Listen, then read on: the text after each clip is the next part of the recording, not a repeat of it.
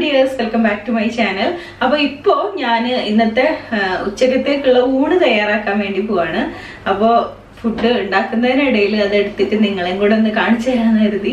അതുകൂടാതെ ഇന്ന് ഫ്രിഡ്ജും ഹോളും ക്ലീൻ ചെയ്യുന്നുണ്ട്. റമദാനിന് മുൻപുള്ള കിച്ചൺ ക്ലീനിങ് ഞാൻ കഴിഞ്ഞ വീഡിയോയിൽ ഇട്ടിട്ടുണ്ടായിരുന്നില്ല. അപ്പൊ അതിന്റെ ബാക്കിയായിട്ടുള്ള ക്ലീനിങ് ആണ്. അപ്പൊ അതോടെ ഈ ഒരു വീഡിയോയിൽ ഉൾപ്പെടുത്തിയിട്ടുണ്ട്. എല്ലാവരും വീഡിയോ ഫുള്ളായിട്ട് കണ്ടു നോക്കും.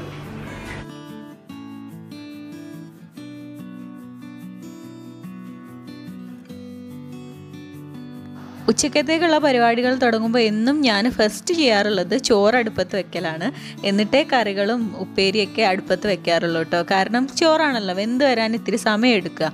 ഞാനാണെങ്കിൽ മട്ട അരിയാണ് യൂസ് ചെയ്യാറുള്ളത്. അപ്പോൾ അതിന് മറ്റു അരികളെക്കാളും കുറച്ചുകൂടെ വേവ് അധികമാണല്ലോ. അപ്പോൾ അതിനുള്ള വെള്ളം അടുപ്പത്ത് വെക്കുകയാണ് ഫസ്റ്റ് ചെയ്യുന്നത്. ഞാൻ വെള്ളം തിളച്ച് ഒരുപാടാവാനൊന്നും കാത്തു നിൽക്കാറില്ല. ജസ്റ്റ് ഒന്ന് ചൂടായി കഴിഞ്ഞാൽ തന്നെ അതിലേക്ക് അരി ഇട്ട് കൊടുക്കും. അതുകൊണ്ട് അരിയും ഇപ്പം തന്നെ കഴുകി റെഡിയാക്കി വെക്കുകയാണ്. അപ്പോൾ ഞാൻ എൻ്റെ കിച്ചൺ ക്ലീനിങ്ങിൻ്റെ വീഡിയോ കഴിഞ്ഞ ദിവസം പോസ്റ്റ് ചെയ്ത സമയത്ത് ആരോ ഒരാൾ എൻ്റെ അടുത്ത് ആ റൈസ് വെക്കുന്ന പാത്രം സിങ്കിനടിയിൽ വെക്കണമെന്ന് ചോദിച്ചിട്ടുണ്ടായിരുന്നു. എനിക്കും സിങ്കിനടിയിൽ വെക്കാൻ വലിയ താല്പര്യമൊന്നുമില്ല. പക്ഷേ ഞാൻ അരി വെക്കുന്ന ആ ഒരു പാത്രം അതിനകത്ത് മാത്രമേ കൊള്ളുള്ളൂ. ബാക്കിയുള്ള എല്ലാ ഷെൽഫിലും അതിൻ്റെ ഹൈറ്റ് കുറവാണ്. അതുകൊണ്ട് അവിടെ മാത്രമേ വെക്കാൻ പറ്റുള്ളൂ. പിന്നെ സിങ്കിനടിയിലാണെങ്കിലും അങ്ങോട്ടേക്ക് വെള്ളം ലീക്ക് ആവലോ അങ്ങനെയൊന്നുമില്ല. നല്ല നീറ്റ് ആൻഡ് ഡ്രൈ ആയിട്ടുള്ള സ്ഥലം തന്നെയാണ്. അതുകൊണ്ട് വേറെ കുഴപ്പങ്ങളൊന്നുമില്ല. പക്ഷേ എന്താണെങ്കിലും എനിക്കും പൊതുവെ സിങ്കിനടിയിൽ അങ്ങനത്തെ അരി വെക്കുന്ന ബക്കറ്റ് അങ്ങനത്തെ ഒന്നും വെക്കാൻ പൊതുവെ താല്പര്യമില്ല. പക്ഷേ വേറെ ഓപ്ഷൻ ഇല്ലാത്തതുകൊണ്ട് തൽക്കാലം ഞാൻ അവിടെ വെച്ചു എന്നേ ഉള്ളൂ.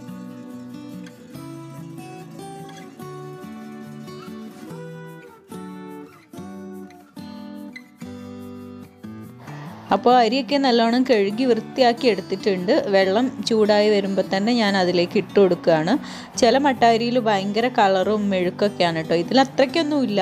അപ്പോൾ ചിലതിൽ കയ്യിലൊക്കെ ഇങ്ങനെ മെഴുക്ക് പോലെ ഉണ്ടാവും കഴുകി കഴിഞ്ഞാൽ. അപ്പോൾ ഞാനത് ചുടുവെള്ളത്തിൽ നല്ലോണം കഴുകാറാണ് പതിവ്. ഇതിന് പിന്നെ അങ്ങനത്തെ പ്രശ്നമില്ലാത്തതുകൊണ്ട് ഞാൻ പിന്നെ ചുടുവെള്ളം ഒന്നും എടുത്തിട്ടില്ല കേട്ടോ. ഫ്രീസറിൽ കുറച്ച് ചിക്കൻ ഉണ്ടായിരുന്നു. അപ്പോൾ അതൊന്ന് വരട്ടാൻ വേണ്ടിയിട്ട് ഞാൻ പുറത്തേക്ക് എടുത്ത് വെച്ചിട്ടുണ്ട്. ഐസ് പോകാൻ വേണ്ടി വെള്ളം ഒഴിച്ചു വെച്ചതാണ്. സാധാരണ കുറേ സമയം ഉണ്ടെങ്കിൽ ഞാനിങ്ങനെ വെള്ളം ഒഴിച്ചു വെക്കാറില്ല കേട്ടോ. ഇന്നിപ്പോൾ എനിക്ക് പെട്ടെന്ന് തന്നെ ചിക്കൻ റെഡിയായി കിട്ടണം. അതുകൊണ്ട് ഞാൻ വെള്ളം ഒഴിച്ചിട്ടാണ് ഐസ് പോക്കുന്നത്. അപ്പോൾ അത് ഞാൻ അവിടെ മാറ്റി വെച്ചിട്ടുണ്ട്. ഇനി കറി ഉണ്ടാക്കുന്നത് പരിപ്പും പാലക്കും ചേർന്നിട്ടുള്ള കറിയാണ്. അതിന് വേണ്ടിയിട്ട് ഞാൻ പരിപ്പ് ഒരു പാത്രത്തിലെടുത്ത് കഴുകി ആദ്യം വേവിച്ചെടുക്കട്ടെ. ഏകദേശം 1 കപ്പ് പരിപ്പൊക്കെ എടുത്തിട്ടുണ്ട്. അപ്പോൾ ഇത് നല്ലോണം കഴുകിയതിന് ശേഷം നമുക്കൊരു പ്രഷർ കുക്കറിൽ ഇട്ടിട്ട് കുറച്ച് മഞ്ഞളും പിന്നെ കുറച്ച് ഉപ്പും കൂടെ ചേർത്തിട്ട് വേവിച്ചെടുക്കാം.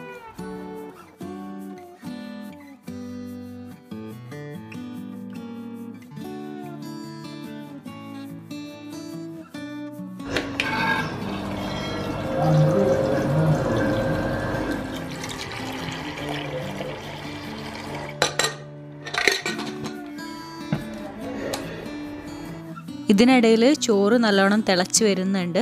അപ്പോൾ ഒന്ന് തിളച്ചതിന് ശേഷം ഒരു 5 മിനിറ്റ് കൂടെ വെച്ചിട്ട് ഞാൻ അത് റൈസ് കുക്കറിലേക്ക് ഇറക്കി വയ്ക്കും.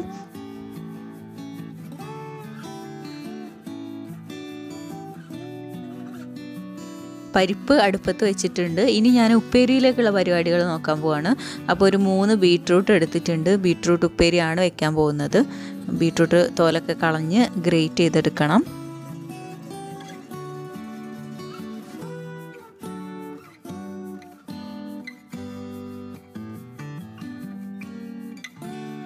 ബീട്രൂട്ടും ക്യാരറ്റും ഒക്കെ അരിയാൻ എനിക്ക് ഇത്തിരി മടിയുള്ള കാര്യങ്ങളാണ് കേട്ടോ. അപ്പോൾ ഞാനിത് ഫുഡ് പ്രോസസ്സറിൽ ഗ്രേറ്റ് ചെയ്തെടുക്കുകയാണ് ചെയ്യുന്നത്.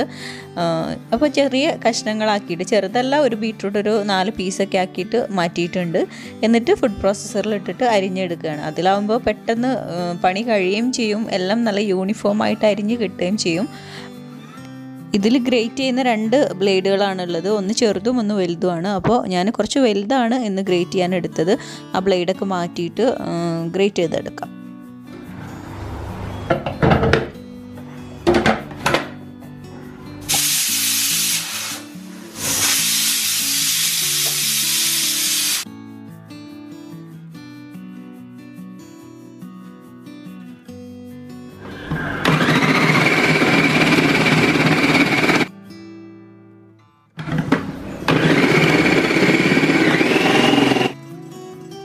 അപ്പോൾ നമ്മളുടെ ബീട്രൂട്ട് എല്ലാം പെട്ടെന്ന് തന്നെ അരിഞ്ഞെടുത്തിട്ടുണ്ട്. നല്ല വൃത്തിക്ക് കാണാൻ നല്ല ഭംഗിയാണല്ലോ ഇതിൽ അരിഞ്ഞു കഴിഞ്ഞാൽ. എല്ലാം നല്ല യൂണിഫോം ആയിട്ട് തന്നെ കിട്ടിയിട്ടുണ്ട്. അപ്പോൾ എനിക്ക് ശരിക്കും പറഞ്ഞാൽ ബീട്രൂട്ട് ഉപ്പേരി ഭയങ്കര ഇഷ്ടമൊന്നുമില്ല കേട്ടോ. കാരണം ചെറിയൊരു മധുരമൊക്കെ അല്ലേ, എനിക്കങ്ങനെ ഭയങ്കര ഇഷ്ടമൊന്നുമില്ല. പക്ഷേ ഞാൻ കഴിക്കും എന്ന് മാത്രമല്ല, ഉണ്ടാക്കുന്ന സമയത്ത് കുറച്ചധികം ഉണ്ടാക്കുകയും ചെയ്യും. തേങ്ങയൊക്കെ ഇട്ടിട്ട് അങ്ങനെ ഉണ്ടാക്കാനാണ് എനിക്കിഷ്ടം. തേങ്ങയൊന്നും ഇടാതെ എനിക്ക് തീരെ ഇഷ്ടമല്ല ബീട്രൂട്ട് ഉപ്പേരി. അപ്പോൾ അതൊക്കെ ഗ്രേറ്റ് ചെയ്തത് ഇങ്ങോട്ട് മാറ്റി വെച്ചിട്ടുണ്ട്. ഫുഡ് പ്രോസസ്സറിൽ നമ്മൾ അരിയുന്ന സമയത്ത് ഇതുപോലെ ഏറ്റവും അവസാനത്തെ പീസുകളൊക്കെ ചെറുതായിട്ട് ഇങ്ങനെ അരിയാതെ അവിടെ നിൽക്കുന്നുണ്ടാവും. അപ്പോൾ അത് ഞാൻ കത്തി കൊണ്ടൊന്ന് ചെറുതാക്കി അരിഞ്ഞു കൊടുക്കും. അങ്ങനെ ഒരുപാടൊന്നും ഉണ്ടാവില്ല, ജസ്റ്റ് ഏറ്റവും അടിയിലുള്ള ഭാഗങ്ങൾ മാത്രം. ഫുഡ് പ്രോസസ്സറിൻ്റെ ഉപയോഗം കഴിഞ്ഞ് കഴിഞ്ഞാൽ ഞാൻ അപ്പം തന്നെ അത് കഴുകി വെക്കും കേട്ടോ. കാരണം അതിൻ്റെ കുറേ പീസുകളില്ലേ, അതിങ്ങനെ കിച്ചണിൽ ആകെ നിരന്നെടുക്കുന്ന പോലെ തോന്നും. കഴുകാൻ വലിയ ബുദ്ധിമുട്ടൊന്നുമില്ല, കാരണം വലിയ റൗണ്ടൊക്കെ ആയതുകൊണ്ട് പെട്ടെന്ന് തന്നെ കഴുകിയെടുക്കാൻ പറ്റും. പക്ഷേ അത് നിരന്നെടുക്കുമ്പോൾ കാണാനൊരു സുഖക്കുറവാണ്. അപ്പോൾ ഞാൻ അപ്പം തന്നെ അതെല്ലാം കഴുകി വെക്കും. അപ്പോൾ ഉപ്പേരി ഇന്ന് മൺചട്ടിയിലാണ് വെക്കുന്നത്. അടുപ്പത്ത് ചട്ടി വെച്ചിട്ടുണ്ട്. ഞാൻ മൺചട്ടി അടുപ്പത്ത് വെക്കുമ്പോൾ എനിക്ക് ഓർമ്മയുള്ളപ്പോഴൊക്കെ ഇതുപോലെ ടിഷ്യൂ വെച്ചിട്ടോ അല്ലെങ്കിൽ ഒരു തുണി വെച്ചിട്ടോ തുടച്ചെടുക്കും കേട്ടോ. കാരണം അല്ലെങ്കിൽ അതിൻ്റെ വെള്ളമൊക്കെ വറ്റി ചൂടായി വരാൻ കുറേ സമയം എടുക്കും. അപ്പോൾ നമ്മൾ ആദ്യം വെള്ളമൊക്കെ ഒന്നിങ്ങനെ ടിഷ്യൂ വെച്ചിട്ട് തുടച്ച് കഴിഞ്ഞാൽ പെട്ടെന്ന് തന്നെ ചൂടായിക്കൊള്ളും. അപ്പോൾ നമ്മുടെ ചട്ടി ചൂടായി വരുന്നുണ്ട്. ഞാൻ അതിലേക്ക് വെളിച്ചെണ്ണ ഒഴിച്ചു കൊടുക്കുകയാണ്. എനിക്ക് പൊതുവേ ഉപ്പേരിയിലൊക്കെ വെളിച്ചെണ്ണ യൂസ് ചെയ്യാനാണ് ഇഷ്ടം. അതുകൊണ്ട് ഞാൻ വെളിച്ചെണ്ണയാണ് ഒഴിച്ചു കൊടുത്തിട്ടുള്ളത്.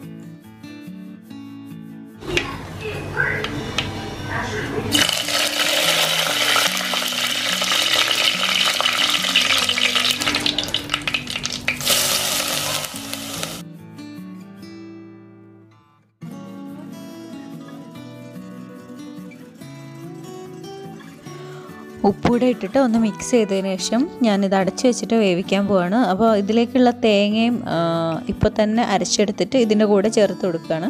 അപ്പോൾ അത് അരയ്ക്കാൻ പോട്ടെ.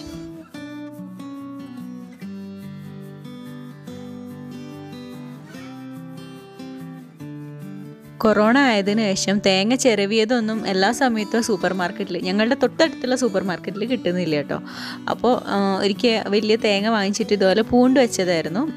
ബാക്കിയുള്ളത് ഫ്രീസറിൽ വെച്ചത്. അപ്പോൾ അത് ഞാൻ പുറത്തെടുത്ത് വെച്ചിട്ടുണ്ടായിരുന്നു. തണുപ്പൊക്കെ പോയതിന് ശേഷം അത് മിക്സിയിലിട്ട് കൊടുക്കുകയാണ്. ഇതിലേക്ക് കുറച്ച് ചെറിയുള്ളിയും പിന്നെ ഒരു 2-3 പച്ചമുളക് കൂടെ ഇട്ട് കൊടുത്തിട്ടാണ് ഞാൻ അരച്ചെടുക്കുന്നത്.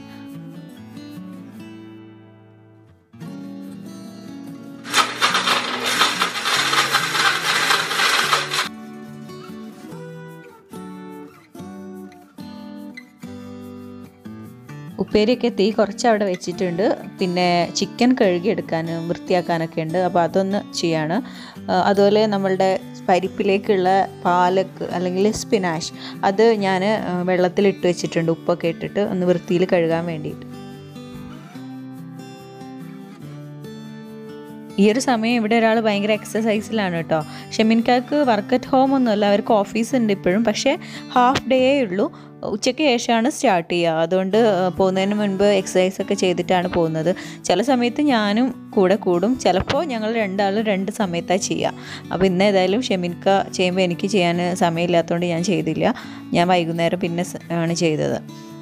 അപ്പോൾ അവിടെ എക്സസൈസ് നടക്കുന്നുണ്ട്. ഷെമിൻക പോകാനാകുമ്പോഴേക്ക് ചോറൊക്കെ റെഡിയാക്കുകയും വേണം. അപ്പോൾ ഉപ്പേരി ഇടയ്ക്കിടയ്ക്കൊക്കെ ഒന്ന് നോക്കിയിട്ട് ഇളക്കി കൊടുക്കുന്നുണ്ട്, അടിയിൽ പിടിക്കാതെ. ഇനി ചിക്കനിലേക്കുള്ള ഇഞ്ചി, വെളുത്തുള്ളി, അതുപോലെ സവോള ഇതൊക്കെ ഒന്ന് തോല് ഒളിച്ച് വെക്കുകയാണ്. അപ്പോൾ ഒരു നാടൻ സ്റ്റൈലിലുള്ള ചിക്കൻ വരട്ടിയതാണ് ഞാൻ ഉണ്ടാക്കാൻ പോകുന്നത്. അതിന് വേണ്ടിയിട്ട് മൺചട്ടി തന്നെയാണ് കേട്ടോ ഇതിനും അടുപ്പത്ത് വെച്ചിട്ടുള്ളത്. അല്ലെങ്കിലും ചിക്കനൊക്കെ ഇങ്ങനത്തെ റെസിപ്പീസൊക്കെ മൺചട്ടിയിൽ ചെയ്യുമ്പോൾ കുറച്ചുകൂടെ നല്ലൊരു ടേസ്റ്റാണ്. അപ്പോൾ ഞാൻ ചിക്കൻ അതിലേക്ക് ഇട്ട് കൊടുത്തിട്ടുണ്ട്. എന്നിട്ട് ഒരു സവോള ഇതുപോലെ ചെറുതാക്കി അരിഞ്ഞെടുക്കുകയാണ്.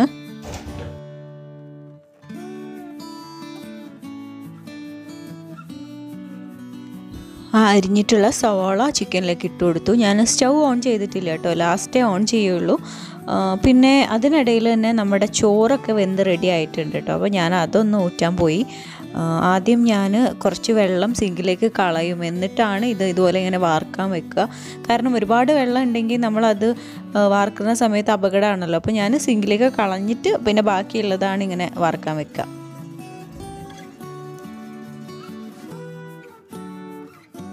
അതുപോലെ തന്നെ നമ്മുടെ ഉപ്പേരിയും വെന്ത് റെഡി ആയിട്ടുണ്ട്. അതും ഞാൻ ഒന്ന് ഇളക്കിയതിന് ശേഷം ലാസ്റ്റ് സ്റ്റൗ ഓഫ് ചെയ്ത് പാത്രം അടുപ്പത്തുനിന്ന് മാറ്റി വെച്ചു.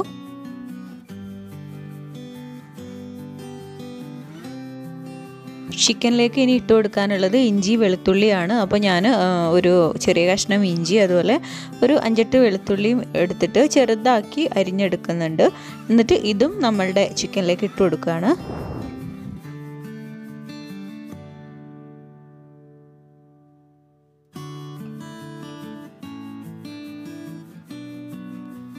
ഇനി ഇതിലേക്കൊരു 2 പച്ചമുളക് ഇതുപോലെ ചെറുതാക്കി അരിഞ്ഞിട്ട് ഇട്ട് കൊടുത്തിട്ടുണ്ട്. അതുപോലെ ഒരു തണ്ട് കറിവേപ്പിലയും ചേർത്ത് കൊടുത്തിട്ടുണ്ട്. അടുത്തതായിട്ട് നമുക്കിതിലേക്ക് മസാലപ്പൊടികൾ ചേർത്ത് കൊടുക്കാം. 1 ടീസ്പൂൺ ചെറിയ ജീരകം പൊടിച്ചത് ചേർത്ത് കൊടുക്കുന്നുണ്ട്. അതുപോലെ 1 ടേബിൾ സ്പൂൺ കുരുമുളക് ചേർത്ത് കൊടുത്തിട്ടുണ്ട്. മെയിനായിട്ട് നമ്മളിതിൽ കുരുമുളക് ചേർക്കുന്നുണ്ട്, അത് ശ്രദ്ധിക്കണം. അതുപോലെ ചെറിയ ജീരകവും ചേർക്കണം.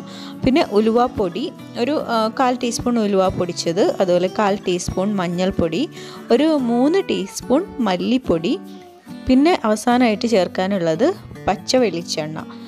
അപ്പോൾ ഇത്രയും ചേർത്ത് കഴിഞ്ഞാൽ ആവശ്യത്തിനുള്ള ഉപ്പും ഇത്രയും ചേർത്തിട്ട് നമ്മൾ കൈകൊണ്ട് നന്നായിട്ട് എല്ലാം ഒന്ന് കുഴച്ചെടുക്കുക. എന്നിട്ട് നമുക്ക് ഇത് അടച്ച് വെച്ചിട്ട് വേവിക്കാം. ഒരു മീഡിയം ഫ്ലെയിമിൽ സ്റ്റൗ ഓൺ ചെയ്യാം.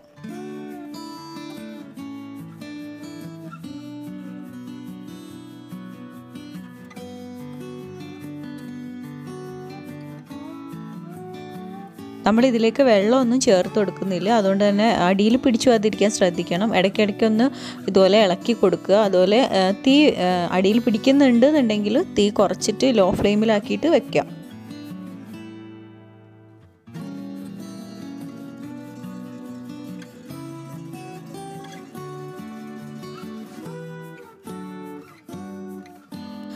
കുറച്ച് പാത്രങ്ങളൊക്കെ നിരന്നത് അതിനിടയ്ക്കൊന്ന് കഴുകി വെച്ചതിന് ശേഷം ഇനി പരിപ്പ് കറി ഉണ്ടാക്കാൻ വേണ്ടി പോവാണ്.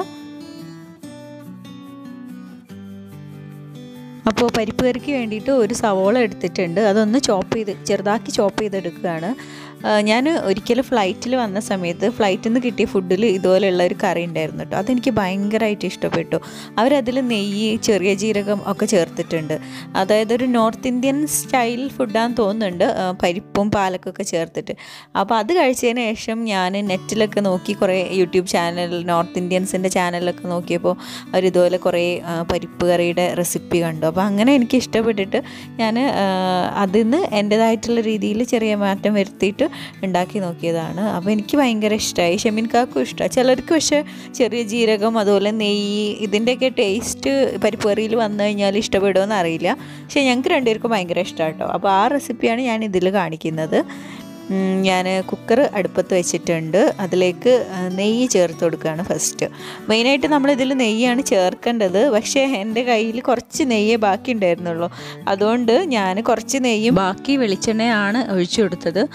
അത് ചൂടായപ്പോൾ അതിലേക്ക് 1 ടീസ്പൂൺ ചെറിയ ജീരകം ഇട്ട് കൊടുത്തിട്ടുണ്ട്.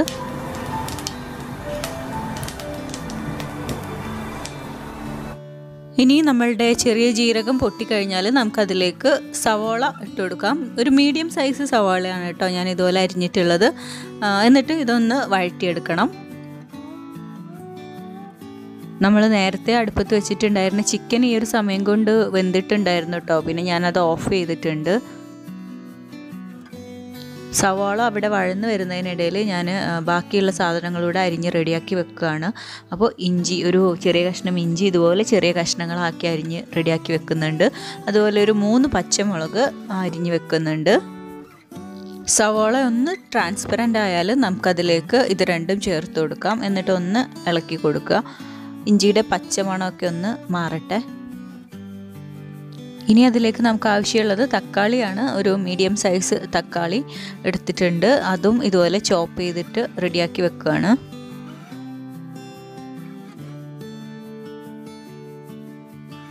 ഈ തക്കാളി വെന്ത് വരുന്ന ആ ഒരു സമയത്തിനിടയ്ക്ക് ഞാൻ നേരത്തെ ഉപ്പുവെള്ളത്തിലിട്ട് വെച്ചിരുന്ന സ്പിനാഷ് എടുത്തിട്ട്, അതായത് നമ്മുടെ പാലൊക്കെ എടുത്ത് കഴുകിയിട്ട് ഇതുപോലെ ചെറുതാക്കി അരിഞ്ഞെടുക്കുകയാണ്. ഞാൻ 2 കെട്ട് പാലൊക്കെ എടുത്തിട്ടുണ്ട് കേട്ടോ. നമുക്കെല്ലാവർക്കും അറിയാമല്ലോ, പാലക്ക് എന്ന് പറയുന്നത് നല്ല ഹെൽത്തി ആയിട്ടുള്ള ഒരുപാട് പോഷകങ്ങൾ അടങ്ങിയിട്ടുള്ള ഒരു ഇലയാണ്.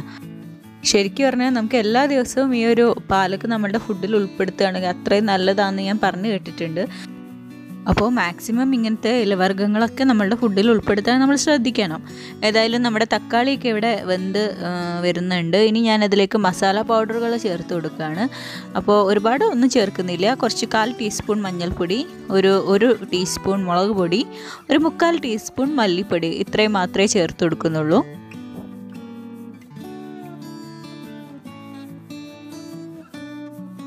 ഈ മസാല പൊടികളൊക്കെ ഒന്ന് വഴറ്റിയിട്ട് പച്ചമണം മാറിയതിന് ശേഷം ഞാൻ ഇതിലേക്ക് നേരത്തെ വേവിച്ച് വെച്ചിരുന്ന പരിപ്പ് ചേർത്ത് കൊടുക്കുകയാണ്.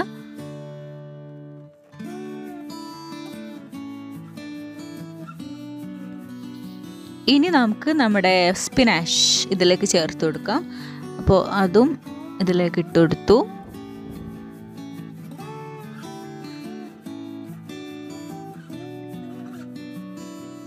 നന്നായിട്ട് ഇളക്കിയതിന് ശേഷം ആവശ്യമുണ്ടെങ്കിൽ കുറച്ചുകൂടെ ഉപ്പൊക്കെ ചേർത്ത് കൊടുക്കാം. എന്നിട്ട് അത് തിളച്ച് നമ്മുടെ പാലക്കൊക്കെ നല്ലോണം വെന്ത് കഴിഞ്ഞാൽ നമുക്ക് സ്റ്റൗ ഓഫ് ചെയ്യാം. അപ്പോൾ നമ്മുടെ ഡെലീഷ്യസ് ആയിട്ടുള്ള പരിപ്പ് കറിയും റെഡി ആയി കഴിഞ്ഞു.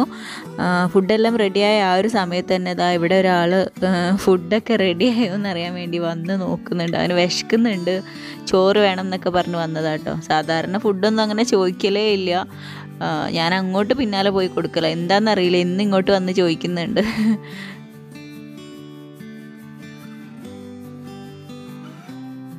അപ്പോഴേക്ക് ഷെമിൻകാക്ക് ഓഫീസിൽ പോകാനുള്ള സമയമൊക്കെ ആയിട്ടുണ്ടായിരുന്നു. അപ്പോൾ ഞാൻ ഷെമിൻകാക്കുള്ള ഫുഡൊക്കെ കൊടുത്തു. അതുപോലെ അമനും വാരി കൊടുത്തു. ശരിക്കും ഉച്ച സമയമായിട്ടില്ല, 12 മണി ആ ഒരു സമയമൊക്കെ ആയിട്ടേ ഉള്ളൂ. അമ്മൻ പിന്നെ ചോദിച്ചതുകൊണ്ട് ഞാൻ അവനും വാരി കൊടുത്തു.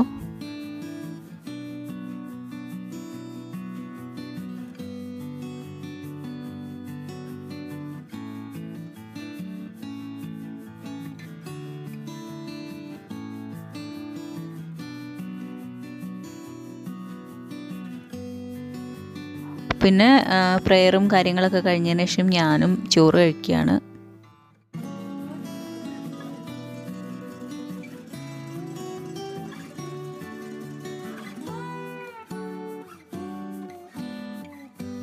അങ്ങനെ ഇപ്പൊ സമയം 1:45 ഭക്ഷണമൊക്കെ കഴിച്ചു. ഞാൻ കിച്ചണൊക്കെ ഒന്ന് ക്ലീൻ ചെയ്ത് വെച്ചു. ഇനിയിപ്പോൾ ഫ്രിഡ്ജ് ക്ലീൻ ചെയ്യാൻ വേണ്ടി പോകാമെന്നാണ് ഞാൻ വിചാരിച്ചിരുന്നത്. പക്ഷേ അമ്മന് 3 മണിക്ക് ഓൺലൈൻ ക്ലാസ് ഉണ്ട്. സ്കൂളിൽ ലേണിംഗ് ആണിപ്പോൾ. അതുകൊണ്ട് ഇന്നലെ സ്റ്റാർട്ട് ചെയ്തിട്ടേ ഉള്ളൂ. അപ്പോൾ ഇന്ന് ക്ലാസ് ഉണ്ട്. അതിനു മുൻപ് അവനെ കുളിപ്പിച്ച് ഒരുക്കാനും അങ്ങനത്തെ പരിപാടികളൊക്കെ ഉണ്ട്. ചിലപ്പോൾ ഞാൻ ഫ്രിഡ്ജ് ക്ലീൻ ചെയ്യാൻ നിന്ന് കഴിഞ്ഞാൽ ആ ഒരു സമയം ആകുമ്പോഴേക്ക് കഴിയണം എന്നില്ല. അതുകൊണ്ട് ഞാൻ കരുതി ഇന്നിപ്പോൾ തൽക്കാലം അവൻ്റെ ക്ലാസ് കഴിഞ്ഞിട്ട് ഫ്രിഡ്ജ് ക്ലീനിങ്ങും കാര്യങ്ങളൊക്കെ ചെയ്യാമെന്ന്. ഞാനും കുളിച്ചിട്ടില്ല. ഞാൻ ഇനി അതെല്ലാം കഴിഞ്ഞ് വൈകുന്നേരം കുളിക്കുന്നുള്ളൂ. പിന്നെ എക്സസൈസ് ചെയ്യാനും ഉണ്ട്. അപ്പോൾ അതെല്ലാം കഴിഞ്ഞിട്ട് വൈകുന്നേരം രാത്രിയൊക്കെ ആയിട്ടേ കുളിക്കുന്നുള്ളൂ. അമ്മനെയും തന്നെ സാധാരണ ഞാൻ ചോറിൻ്റെ മുൻപ് അവനെ കുളിപ്പിക്കാറുണ്ട്. പക്ഷെ ഇന്ന് കുറച്ച് ലേറ്റ് ആയിപ്പോയി. അതുകൊണ്ട് അവനെയും ഇപ്പോൾ ഞാൻ ക്ലാസ് തുടങ്ങുന്നതിന് മുൻപാണ് കുളിപ്പിക്കുന്നത്. ഭക്ഷണമൊക്കെ കഴിച്ചു. അപ്പോൾ അതെല്ലാം കഴിഞ്ഞ് ഇത്തിരി കഴിഞ്ഞിട്ട് കുളിപ്പിച്ചിട്ട് പിന്നെ ക്ലാസ്സിന് വേണ്ടിയിട്ട് റെഡിയാക്കണം എന്നാണ് വിചാരിക്കുന്നത്. അപ്പോൾ അത് കഴിഞ്ഞിട്ട് ഞാൻ ഫ്രിഡ്ജ് ക്ലീനിങ്ങും കാര്യങ്ങളൊക്കെ കാണിച്ചു തരാം. പിന്നെ എൻ്റെ അടുത്ത് പല വ്യൂവേഴ്സും ചോദിച്ചിട്ടുള്ള കുറച്ച് ക്വസ്റ്റ്യൻസ്, അതിനുള്ളൊരു മറുപടിയും കൂടെ ഞാൻ പറഞ്ഞുതരാം. ഒന്ന് ഈ ഗ്യാസിനെ കുറിച്ചിട്ടാണ്. ഇതെങ്ങനെയുണ്ട്, നല്ലതാണോ, എവിടുന്ന് വാങ്ങിച്ചു എന്നൊക്കെ കുറേ ആൾക്കാർ ചോദിച്ചിട്ടുണ്ട്. അപ്പോൾ ഇത് ഞാൻ ലുലുന്ന് വാങ്ങിച്ചതാണ്. നിക്കായ് എന്ന് പറയുന്ന കമ്പനിയുടെ ഗ്യാസ് സ്റ്റൗ ആണ്. കുഴപ്പമൊന്നുമില്ല.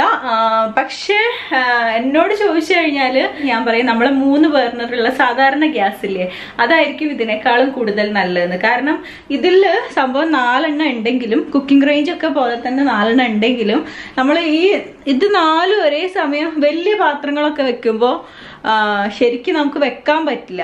ഇപ്പോൾ ഞാനിപ്പോൾ ഇതുപോലത്തെ 2 മൺചട്ടി ഇവിടെ അടുപ്പിച്ച് വെക്കുകയാണെങ്കിൽ, അല്ലെങ്കിൽ 2 വലിയ പാത്രങ്ങളൊക്കെ വെക്കുമ്പോൾ ശരിക്കും അങ്ങോട്ട് സ്ഥലം ഉണ്ടാവില്ല. അപ്പോൾ നമ്മളെ 3 എണ്ണമുള്ള ഗ്യാസ് സ്റ്റൗ ആണെങ്കിൽ ഇങ്ങനെ നീളത്തിലല്ലേ ഉണ്ടാവുക. അതാകുമ്പോൾ കുറച്ചുകൂടെ സുഖത്തിൽ വെക്കാൻ പറ്റും. അതാണ് എനിക്ക് തോന്നിയിട്ടുള്ളത്. അത് ഇതിൽ മാത്രമല്ല, കുക്കിംഗ് റേഞ്ച് 4 ബർണറുള്ള കുക്കിംഗ് റേഞ്ച് ആണെങ്കിലും ഈ ഒരു ബുദ്ധിമുട്ട് എനിക്ക് തോന്നിയിട്ടുണ്ട്. എൻ്റെ അടുത്ത് ആദ്യം കുക്കിംഗ് റേഞ്ച് ആയിരുന്നു. അപ്പോൾ കുക്കിംഗ് റേഞ്ച് എനിക്ക് ഇഷ്ടമാണ്, പക്ഷേ ആ ഒരു പ്രശ്നമുണ്ട്. അപ്പോൾ ആ ഒരു പ്രശ്നം ഇതിനും ഉണ്ട്. പിന്നെ അതുപോലെ ഇതിൻ്റെ ഈ ഒരു ബർണറിന് ചെറിയൊരു കത്താത്തൊരു പ്രശ്നം വന്നിരുന്നു. അത് വെള്ളമായിട്ട് എന്തായിരുന്നു തോന്നുന്നുണ്ട്. പക്ഷെ ഇപ്പം ശരിയായിട്ടുണ്ട്. എന്തായാലും മറ്റേ ഗ്യാസ് സ്റ്റൗ ആണ് എനിക്ക് ഇതിനേക്കാളും നല്ലത് തോന്നുന്നുണ്ട്. ഇത് പിന്നെ കാണാനൊക്കെ നല്ല ഭംഗിയുണ്ട്, പിന്നെ ഒരു ഒതുക്കുണ്ട്. അങ്ങനെ നോക്കുമ്പോൾ ഇത് നല്ലതാണ്. പിന്നെ ഇത് നല്ല ഹെവിയാണ് ഈ സാധനമൊക്കെ. പാത്രമൊക്കെ ശരിക്കും നിൽക്കും. പക്ഷെ നമ്മുടെ സാധാരണ ഗ്യാസ് സ്റ്റവ് ആണെങ്കിൽ നമ്മൾ ഈ ഓട്ടടയൊക്കെ ചുടുമ്പോൾ, ഇതിനൊക്കെ ആണെങ്കിൽ ഓട്ടടയൊക്കെ ചുടുകയാണെങ്കിൽ ഓട്ടടയുടെ മൺചട്ടി ഇല്ലേ, അതൊക്കെ ചുടുമ്പോൾ ഇതിൽ ബുദ്ധിമുട്ടാണ്. ഇതിൽ സെൻറ്ററിൽ തീ വരില്ല, ഈ സൈഡിലൂടെയല്ലേ വരിക. അപ്പോൾ ഈ ഒരു ഭാഗത്ത് നമ്മൾ പാത്രം വെച്ച് കഴിഞ്ഞാൽ നടുവിലുള്ള ആ ഒരു ഭാഗത്ത് അത്രയ്ക്ക് അങ്ങോട്ട് ചൂടാവാതെ സൈഡിലേക്ക് ചൂടാവും. അപ്പോൾ ഓട്ടടയൊക്കെ ഉണ്ടാക്കി കഴിഞ്ഞാൽ ഇതിൽ നന്നാവില്ല. അതുകൊണ്ട് എനിക്ക് മറ്റേതാണ് കൂടുതൽ നല്ലതെന്ന് തോന്നുന്നുണ്ട്. പക്ഷെ ഇതിന് അങ്ങനെ വല്ലാതെയുള്ള വലിയ കംപ്ലൈൻറ്റ്സും കാര്യങ്ങളൊന്നുമില്ല. ഞാനിത് പിന്നെ ഒന്ന് അബുദാബിയിലായ സമയത്താണ് വാങ്ങിച്ചത്. അന്ന് അവിടെ എനിക്ക് കിച്ചണിൽ ഒതുങ്ങി നിൽക്കുന്ന ഒരു ഗ്യാസ് സ്റ്റവ് വേണമായിരുന്നു, അങ്ങനെ വാങ്ങിച്ചതാണ്. അപ്പോൾ അതാണ് പറയാനുള്ളത്. പക്ഷെ ഇനി വാങ്ങണം എന്നുള്ളവർക്ക് വാങ്ങുകയും ചെയ്യാം, കുഴപ്പമൊന്നുമില്ല, അങ്ങനെ മോശം പറയാനൊന്നുമില്ല. അപ്പോൾ ഞാൻ ലുലുന്നാണ് വാങ്ങിച്ചത്. ഇതിൻ്റെ പ്രൈസ് 300-400 ദിറംസ്, ആ ഒരു അതിനിടയ്ക്ക് എന്തോ ആണ്, കറക്റ്റ് എനിക്ക് ഓർമ്മയില്ല. പിന്നെ എൻ്റെ അടുത്ത് കുറേ ആൾക്കാർ ചോദിച്ചിട്ടുള്ളത് ഇതാ ഈ ഒരു ഇതിനെ കുറിച്ചിട്ടാണ്. ഇതിപ്പോൾ അവിടെ നിന്ന് ഞാൻ ചാർജ് ചെയ്യാൻ വേണ്ടിയിട്ട് ഇങ്ങോട്ട് കുത്തി വെച്ചതാട്ടോ. ഇവിടെയാണ് പ്ലഗ് ഉള്ളത്. ഇത് ഏകദേശം അത്യാവശ്യം 1-2 ആഴ്ചയിലധികമൊക്കെ ഇത് നിൽക്കും. ഒരു തവണ ചാർജ് ചെയ്ത് കഴിഞ്ഞാൽ 2 ആഴ്ച ഒന്നല്ല, അതിനേക്കാളും നിൽക്കാറുണ്ട്. കുറേ ദിവസം നിൽക്കും. എനിക്ക് ഭയങ്കര ഉപകാരപ്രദമായിട്ട് തോന്നി. ഇതിന് മുൻപ് ഞാൻ വേറെ 15 ദിറംസിൻ്റെ ഒക്കെ വാങ്ങിച്ചിരുന്നു, ചെറുത്. പക്ഷെ അതൊക്കെ പെട്ടെന്ന് കേട് വരുന്നുണ്ട്. ഇതിന് അങ്ങനത്തെ കുഴപ്പമൊന്നുമില്ല. ഇത് 68-64 ദിറംസ് അങ്ങനെ എന്തോ ആണ് ഇതിൻ്റെ പ്രൈസ്. അത് ഞങ്ങൾ ഓഫറിൽ 44 ആ ഒരു റേഞ്ചിലാണ് ഞങ്ങൾക്ക് കിട്ടിയത്. അപ്പോൾ എനിക്ക് ഭയങ്കര ഉപകാരപ്രദമായിട്ട് തോന്നി. ഇത് നമ്മൾ ജസ്റ്റ് ഒന്ന് പ്രസ് ചെയ്ത് കഴിഞ്ഞാൽ വെള്ളം വരും, പ്രസ് ചെയ്ത് കഴിഞ്ഞാൽ ഓഫ് ചെയ്യാം. പിന്നെ ഇവിടെ ലോക്കാക്കി വെക്കാനുള്ള ഓപ്ഷൻ ഉണ്ട്. കുട്ടികളൊക്കെ കളിക്കുകയാണെന്നുണ്ടെങ്കിൽ ഇങ്ങോട്ട് തിരിച്ചു കഴിഞ്ഞാൽ ഇത് ലോക്കാവും. അപ്പോൾ പിന്നെ പ്രസ് ചെയ്ത് കഴിഞ്ഞാൽ വെള്ളം വരില്ല അങ്ങനെ. അപ്പോൾ ഇത് നല്ലൊരു ഉപകാരപ്രദമായിട്ടുള്ളൊരു സാധനമായിട്ടാട്ടോ എനിക്ക് തോന്നി. കുറേ ആൾക്കാർ എൻ്റെ അടുത്ത് ചോദിച്ചിരുന്നു, അതുകൊണ്ട് പറഞ്ഞതാണ്. അപ്പോൾ അതാണ് ഇതിനെക്കുറിച്ചിട്ട് പറയാനുള്ളത്. അപ്പം ഞാനിനി അമ്മൻ്റെ കാര്യങ്ങളൊക്കെ ഒന്ന് ശ്രദ്ധിക്കട്ടെ. അവനെ കുളിപ്പിച്ച് റെഡിയാക്കി ക്ലാസ്സിന് വേണ്ടിയിട്ടുള്ള തയ്യാറെടുപ്പുകൾ നടത്തട്ടെ. അത് കഴിഞ്ഞിട്ട് നമുക്ക് ഫ്രിഡ്ജ് ക്ലീനിങ് ചെയ്യാം. ഓക്കെ,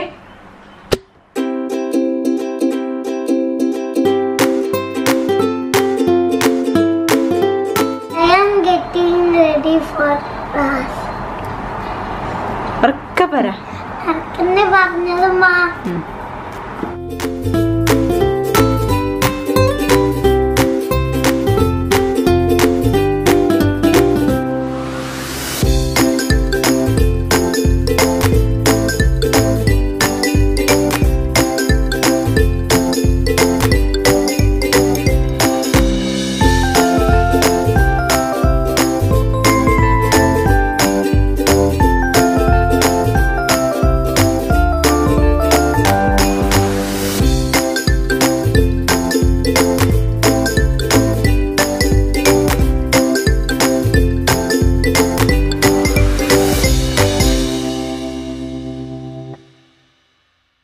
അങ്ങനെ അമ്മൻ്റെ ക്ലാസ്സും കഴിഞ്ഞു, ഞങ്ങളുടെ ചായ കുടിയും കഴിഞ്ഞു, എല്ലാം കഴിഞ്ഞു. ഇനിയിപ്പോൾ ഞാൻ ഫ്രിഡ്ജ് ക്ലീൻ ചെയ്യാൻ പോവാണ്.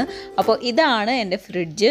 നിങ്ങൾ കുറേ ആൾക്കാർ എൻ്റെ ഈ ഒരു ഫ്രിഡ്ജ് കണ്ടിട്ടുണ്ടാവും. ഇതിൻ്റെ ഡീറ്റെയിൽഡ് ആയിട്ടുള്ള ഒരു ഫ്രിഡ്ജ് ടൂർ വീഡിയോ ഞാൻ എൻ്റെ ഫസ്റ്റ് ചാനൽ, അതായത് സബീന സ്പൈസ് ഡയറി എന്ന് പറയുന്ന ചാനലിൽ പോസ്റ്റ് ചെയ്തിട്ടുണ്ടായിരുന്നു. കുറേ ആൾക്കാർ അത് കണ്ടിട്ടുമുണ്ട്. അപ്പോൾ അതുകൊണ്ട് തന്നെ ഞാൻ ഇതിൽ ഡീറ്റെയിൽഡ് ആയിട്ട് ഇതിൻ്റെ ടൂറൊന്നും കാണിക്കുന്നില്ല. പിന്നെ ഞാൻ എൻ്റെ ഈ ഫ്രിഡ്ജ് ഓർഗനൈസ് ചെയ്ത് വെച്ചിട്ട് ഇപ്പോൾ കുറച്ച് ദിവസങ്ങളായിട്ട്, അതുകൊണ്ട് ആകെ ഡിസോർഡറായി കിടക്കുകയാണ്. നിങ്ങൾ വിചാരിക്കുന്നുണ്ടാവും ഫുൾ ടൈം ഇങ്ങനെ ഓർഗനൈസ് ചെയ്ത് നല്ല നീറ്റായിട്ട് ഇരിക്കുകയെന്ന്. അത്യാവശ്യം വൃത്തിയിലൊക്കെ തന്നെയാണ് ഉണ്ടാവുക. പക്ഷേ എപ്പോഴും ഇങ്ങനെ ഓർഗനൈസ്ഡ് ആയിട്ട് അങ്ങനെ ആവണമെന്നൊന്നുമില്ല കേട്ടോ. ചില സമയത്ത് തിരക്കുള്ള സമയങ്ങളിലൊക്കെ ഞാൻ എല്ലാം അങ്ങോട്ട് അതിനകത്തേക്ക് ഇട്ടിട്ട് പിന്നെ ക്ലീൻ ചെയ്ത് വെക്കാറാണ്. അപ്പോൾ അങ്ങനെ ആരെങ്കിലും തെറ്റിദ്ധരിച്ചിട്ടുണ്ടെങ്കിൽ അതിപ്പോൾ ഇത് കണ്ടിട്ട് മാറിയിട്ടുണ്ടാവും. ഏതായാലും ഞാൻ ഫസ്റ്റ് ഈ ഫ്രിഡ്ജിനകത്തുള്ള ഇതെല്ലാം മാറ്റി ഇത് ക്ലീൻ ചെയ്യാൻ പോവാണ്. ഫ്രിഡ്ജ് ക്ലീൻ ചെയ്യുമ്പോൾ നമ്മൾ ഫസ്റ്റ് ശ്രദ്ധിക്കേണ്ട കാര്യം അതിൻ്റെ സ്വിച്ച് ഓഫ് ചെയ്യുക എന്നുള്ളതാണ്. എന്നിട്ട് അതിനകത്തുള്ള സാധനങ്ങളെല്ലാം പുറത്തേക്ക് വൃത്തിയിൽ മാറ്റി വയ്ക്കുക.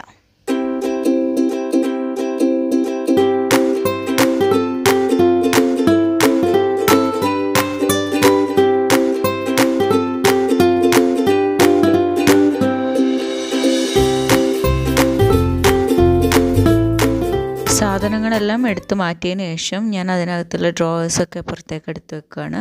അത് നമ്മൾ ഡീപ്പ് ക്ലീൻ ചെയ്യുന്നതുകൊണ്ട് ഞാൻ എടുത്ത് വെക്കുന്നതേ ഉള്ളൂ. അതല്ലെങ്കിൽ നല്ലൊരു തുണി യൂസ് ചെയ്തിട്ട് അത് അതിനകത്ത് വെച്ച് തന്നെ തുടച്ചാലും മതി. ഞാനിപ്പോൾ അതെല്ലാം പുറത്തേക്ക് എടുത്തിട്ട് സോപ്പിട്ടിട്ട് കഴുകുന്നൊക്കെ ഉണ്ട്.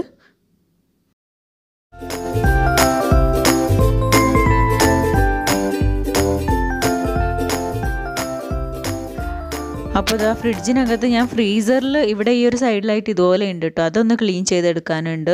പിന്നെ എൻ്റെ അടുത്ത് ആരോ കുറേ മുന്നേ ചോദിച്ചിട്ടുണ്ടായിരുന്നു ഫ്രിഡ്ജിനകത്ത് ബാഡ് സ്മെൽ ഉണ്ടെങ്കിൽ അത് പോകാൻ എന്താ ചെയ്യാമെന്ന്. അപ്പോൾ അപ്പസോഡ വെച്ച് കഴിഞ്ഞാൽ ബാഡ് സ്മെല്ല് പോകാൻ നല്ലതാണെന്ന് കേട്ടിട്ടുണ്ട്. അപ്പസോഡ നമ്മൾ അതിൻ്റെ അടപ്പ് തുറന്നിട്ട് ഫ്രിഡ്ജിൽ വെക്കുക. ഏതായാലും ക്ലീൻ ചെയ്യുന്ന സമയത്ത് നമ്മൾ അധികം വൃത്തികേടായിട്ടൊക്കെ ഉണ്ടെങ്കിൽ നമ്മൾ ക്ലീൻ ചെയ്യുമ്പോൾ അപ്പസോഡ അതിനകത്ത് സ്പ്രെഡ് ചെയ്ത് കൊടുത്തിട്ട് ഒന്ന് കൈ കൊണ്ടൊക്കെ ഒന്ന് സ്പ്രെഡ് ചെയ്തതിന് ശേഷം ഒരു 30 മിനിറ്റ് കഴിഞ്ഞിട്ട് ക്ലീൻ ചെയ്താൽ മതി, അതായിരിക്കും നല്ലത്. അപ്പോൾ ഞാൻ കുറച്ച് അപ്പസോഡ ഇതുപോലെ വിതറി കൊടുക്കുന്നുണ്ട്. എന്നിട്ടൊന്ന് എല്ലാ ഭാഗത്തും കൈ കൊണ്ടാക്കിയതിന് ശേഷം ഞാൻ ഇതിനകത്തുനിന്ന് എടുത്തിട്ടുള്ള ഡ്രോവേഴ്സും കാര്യങ്ങളൊക്കെ ഇല്ലേ അതൊക്കെ ഒന്ന് തേച്ച് കഴുകി ഉണങ്ങാൻ വേണ്ടി വെക്കട്ടെ.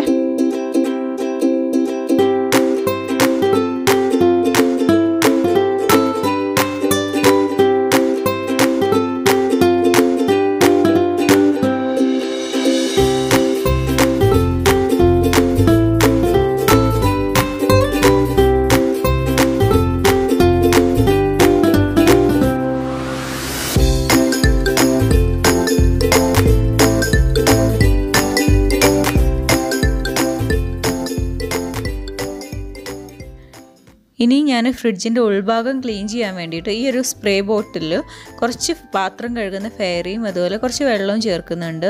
വേണമെങ്കിൽ നമുക്ക് സുർക്ക വിനീഗർ ഇല്ലേ അതും വെള്ളവും അങ്ങനെയും ചെയ്യാം.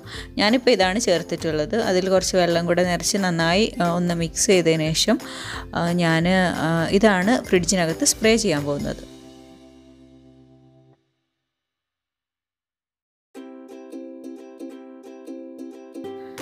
അപ്പോൾ ഇത് നമുക്ക് എല്ലായിടത്തും സ്പ്രേ ചെയ്ത് കൊടുക്കാം. എന്നിട്ട് ഒരു നല്ല വൃത്തിയുള്ളൊരു സ്ക്രബ്ബർ, ഞാനിപ്പോൾ ഒരു പുതിയ സ്ക്രബ്ബറാണ് കേട്ടോ യൂസ് ചെയ്യുന്നത്, അതെടുത്തിട്ട് ഇതിനകത്തൊക്കെ ഒന്ന് ഉരച്ചു കൊടുക്കണം. അപ്പോൾ നേരത്തെ വിതറിയിരുന്ന അപ്പസോഡ ഇല്ലേ അതിന് മുകളിലൊക്കെ ഇത് സ്പ്രേ ചെയ്യുന്നുണ്ട്.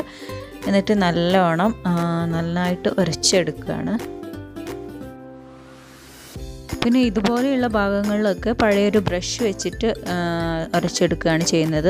സ്ക്രബ്ബർ കൊണ്ട് ഉള്ളതിനേക്കാളും ബ്രഷ് കൊണ്ട് ചെയ്യുമ്പോഴാണല്ലോ ഇവിടെയൊക്കെ ശരിക്ക് ക്ലീനായി കിട്ടുന്നത്. എന്നിട്ട് നനഞ്ഞൊരു വൃത്തിയുള്ള തുണി കൊണ്ട് അതൊക്കെ ഒന്ന് തുടച്ചെടുക്കണം. നന്നായിട്ട് തുടച്ചെടുത്തതിന് ശേഷം പിന്നെ ഒരു ഉണങ്ങിയ തുണി വെച്ചിട്ടോ അല്ലെങ്കിൽ ടിഷ്യൂ വെച്ചിട്ടോ നമ്മൾ ഫ്രിഡ്ജിൻ്റെ ഉൾഭാഗമൊക്കെ ഒന്ന് ഉണക്കിയെടുക്കുകയാണ് വേണ്ടത്. അപ്പോൾ ഇത് ഞാൻ ഫ്രീസറിലും അതുപോലെ താഴെയും ഒക്കെ ചെയ്യുന്നുണ്ട്. അതുപോലെ ഇതുപോലെയുള്ള ചെറിയ ചെറിയ ഹോൾസ് ഇല്ലേ അവിടെയൊക്കെ നമുക്ക് ക്ലീൻ ചെയ്യാൻ നന്നായിട്ട് അഴുക്കൊക്കെ ഉണ്ടെങ്കിൽ ഏറ്റവും നല്ലത് ഇയർബഡ്സ് ഇല്ലേ നമ്മളുടെ കയ്യിലുള്ള അത് വെച്ചിട്ട് ക്ലീൻ ചെയ്യുന്നതാണ്. ഞാനതെൻ്റെ കയ്യിൽ ഇല്ലാത്തത് കൊണ്ട് തൽക്കാലം ഒരു ടൂത്ത് പിക്കിന് ഈ തുണി ചുറ്റിയിട്ട് അതുകൊണ്ട് ഇങ്ങനെ ക്ലീൻ ചെയ്തതാണ് കേട്ടോ. പിന്നെ ഇതിൽ കാര്യമായിട്ട് അങ്ങനെ അഴുക്കൊന്നും ഇല്ലാത്തതുകൊണ്ട് ഭയങ്കരമായിട്ട് ക്ലീൻ ചെയ്തിട്ടൊന്നുമില്ല. അത് ഫ്രിഡ്ജിൻ്റെ ഡോറ് തുടയ്ക്കുന്ന സമയത്ത് നമ്മൾ ചിലപ്പോൾ വിട്ടുപോകാൻ ചാൻസ് ഉള്ളൊരു ഭാഗമാണിത്. ആ റബ്ബർ കൊണ്ടുള്ള എന്താ അതിന് പറയുക വാഷറോ കറക്റ്റ് എനിക്ക് കിട്ടുന്നില്ല. അപ്പോൾ അതൊക്കെ ക്ലീൻ ചെയ്യണം. അതിന് ഇടയിലായിരിക്കും ചിലപ്പോൾ നല്ലോണം അഴുക്കുണ്ടാവുക. അപ്പോൾ അവിടെ ക്ലീൻ ചെയ്യാൻ ഏറ്റവും നല്ലത് നമ്മുടെ പഴയ ബ്രഷ് ടൂത്ത് ബ്രഷാണ് കേട്ടോ. അതുകൊണ്ട് ക്ലീൻ ചെയ്തെടുത്താൽ മതി.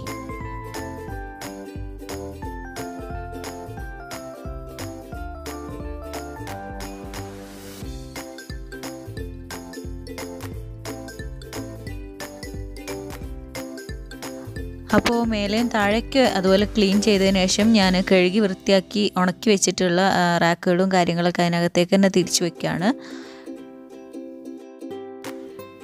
ഇനി നമുക്ക് ഫ്രിഡ്ജ് ഓൺ ചെയ്തതിന് ശേഷം ഇതിനകത്ത് നിന്ന് എടുത്തിട്ടുള്ള എല്ലാ സാധനങ്ങളും തിരിച്ച് നല്ല വൃത്തിയിൽ തുടച്ചതിന് ശേഷം ഓർഗനൈസ് ചെയ്ത് വെക്കാം.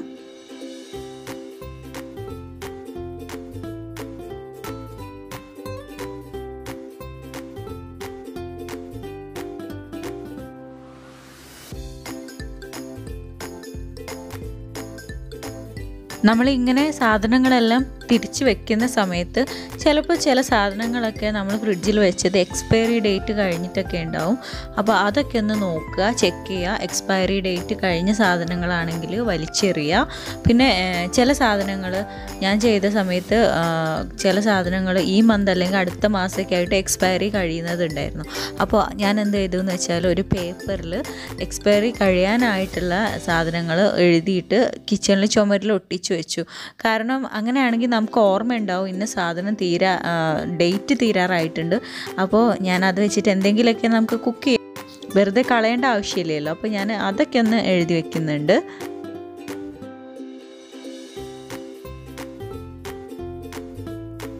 അങ്ങനെ എല്ലാം ക്ലീൻ ചെയ്ത് ഓർഗനൈസ് ചെയ്ത് വെച്ചിട്ടുണ്ട്. എൻ്റെ ഫ്രിഡ്ജിനകത്ത് ഒരുപാട് ഫുഡ് ഐറ്റംസ് ഒന്നും ഇല്ല കേട്ടോ.